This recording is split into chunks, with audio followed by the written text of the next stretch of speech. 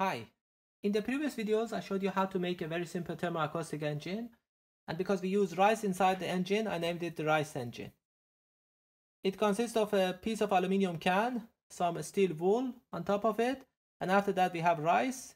Then we have a diaphragm made of balloon and a weight on top of it. So if we heat the engine and we give it a motion, then basically it starts to oscillate. Now the engine works perfectly, and I put the link of the previous videos in the description so you can watch them and you see how to make it and how to operate it. But there are some problems with the long-term performance of this engine, which today I'm going to discuss it and propose some solution. So the first thing is that we use rice inside the engine. With rice, the engine works really nicely. However, there are some issues with it. The first thing is that because we inject water in the engine, after a while of operation, the rice will get softened and eventually the rice will stick together and blocks the passage of the air. So what you have to do is to open the diaphragm and basically remove the rice and replace it with a new rice. And when you open the diaphragm, you're likely to break the diaphragm. So basically this is not a really good solution for long-term performance. Every time we have to change the rice. So the question is, can we replace the rice with something else? So the other issue with the rice is that if you leave it for a long time, let's say the rice get wet and then you leave this engine somewhere for a long time, then the mold will form and the rice goes bad.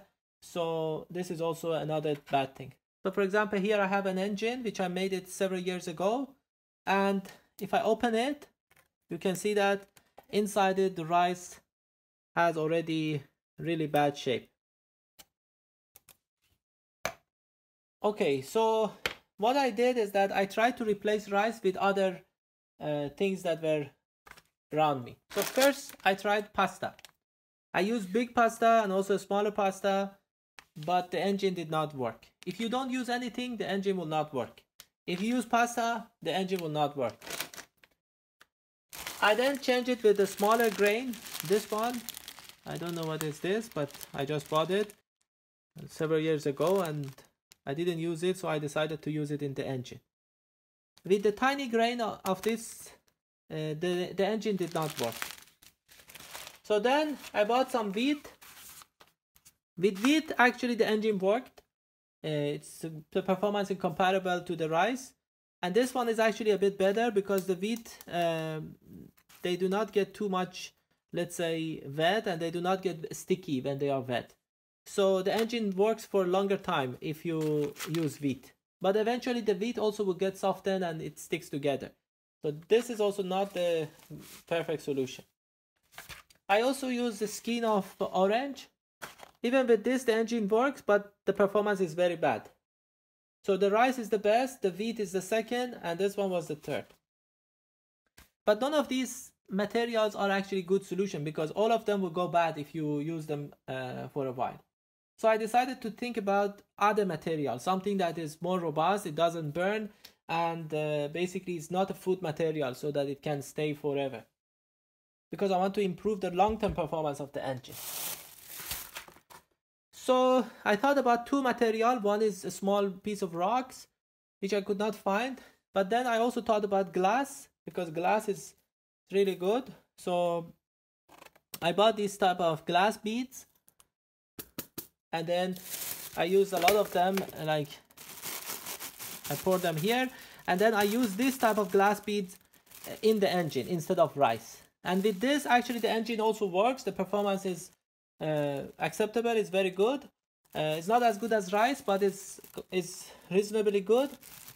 But this one will never burn, and also it will never get, let's say, mold or other things. So this is a very good material. So this is one improvement that we can do. We replace the rice with this type of glass beads. These are 2-3 millimeters. I think if we use a bit larger glass beads or rocks, it will perform better. So maybe 3 to 4 to 5 millimeters. Because when I use large pasta, it didn't work, and the rice performed the best. The wheat, which are a bit larger, performed the second. So I think the size of wheat, or between the wheat and rice, is the optimum. So if you use glass or rocks, then we should select those sizes. So this is the first improvement. I'm going to later on turn on an engine with those and then show you the performance. The second part is that, let me remove this rice. I use this engine only for few times of operation, and what you notice is that if I remove this steel wool, you notice that the bottom part of the steel wool, maybe I should, yeah, this part of the steel wool, actually it rusts already. It's oxidized, and because we inject water on the lower part, and when it vaporizes, it touches the steel wool and it actually oxidizes it and eventually will destroy it. So if you use it multiple times, it's going to go completely bad. You can see what's inside. Maybe it's not easy to see. So instead of using the steel wool directly, actually I came up with a better solution, and that is to use one of these stainless steel wool. This one, they are more resistant toward the oxidation and rust. So first you're going to put an aluminum piece, and then this one, and then a fine steel wool. So this is what I show you here. So here is the aluminum piece. This engine, I have used it many times, maybe 100 times. And of course, this stainless steel wool, this one also goes rusty, but it stays like this. It does not become powder. So you can use one of these first, because this is directly in contact with vapor. And on top of that, I use a steel wool. So even though I use this one for many times, like maybe between 80-100 times, but still is not rusted. So this one, then we ensure that the lower part of the engine is staying good all the time. Of course, instead of this, we could use copper wool or brass wool or bronze wool. That one is better, but I don't have it right now. I only have one, which is for my soldering station, so I don't want to destroy it before I buy a new one. And then maybe I can try that. So in that case, instead of this stainless steel wool, we can use a copper wool, and that probably perform better. It does not oxidize easily. Okay, so I have the aluminum, the stainless steel wool, and then fine wool, steel wool. And on top of that, I'm going to pour these glass beads, and then I will turn on the engine and show you the performance.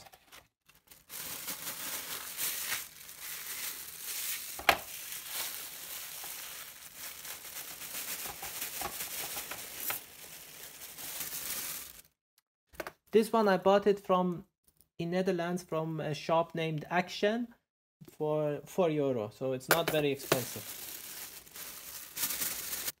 Okay, so now I have this one ready, and on top of it I'm going to put this one.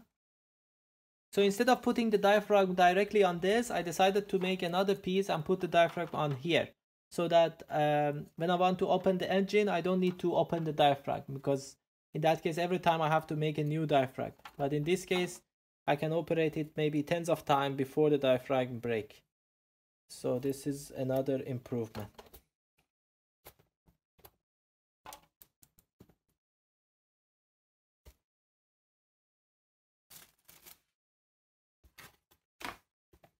And then I have to use a piece of tape so that this one is very tight and there is no leakage from there.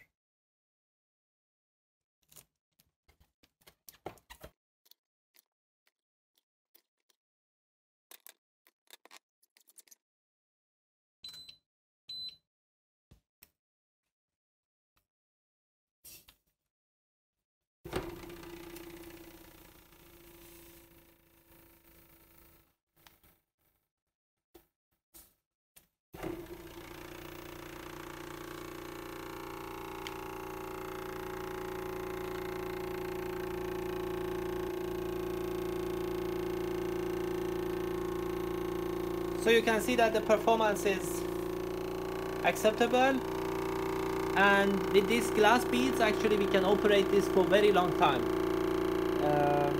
So the improvement is very great. Also, you'll notice that by controlling the amount of water that I inject, I can control the severity of this oscillation.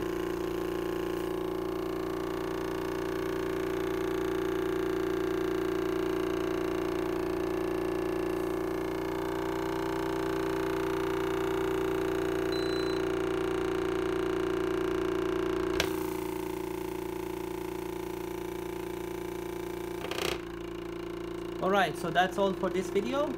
See you next time. Bye.